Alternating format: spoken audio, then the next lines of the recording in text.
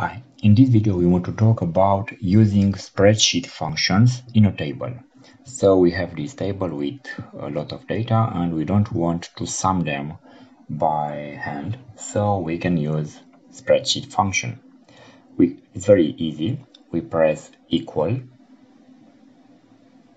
Okay, so let's press equal and you can see here in the top we have a formula bar and we can select all the cells we want to sum from top to bottom until here, and we press enter, and that's all. Now let's try another formula. We press equal, let's write sum, parentheses, open parentheses, and select the same, all these rows, close the parentheses and press enter.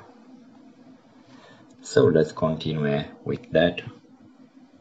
Like before, sum, we select everything, press enter. The same. And now it's very easy. If we want to delete a row, all the sum will be updated. If we insert another row, the sum will change. So it's very easy. You can see here the formula. It's sum from E2 until E22.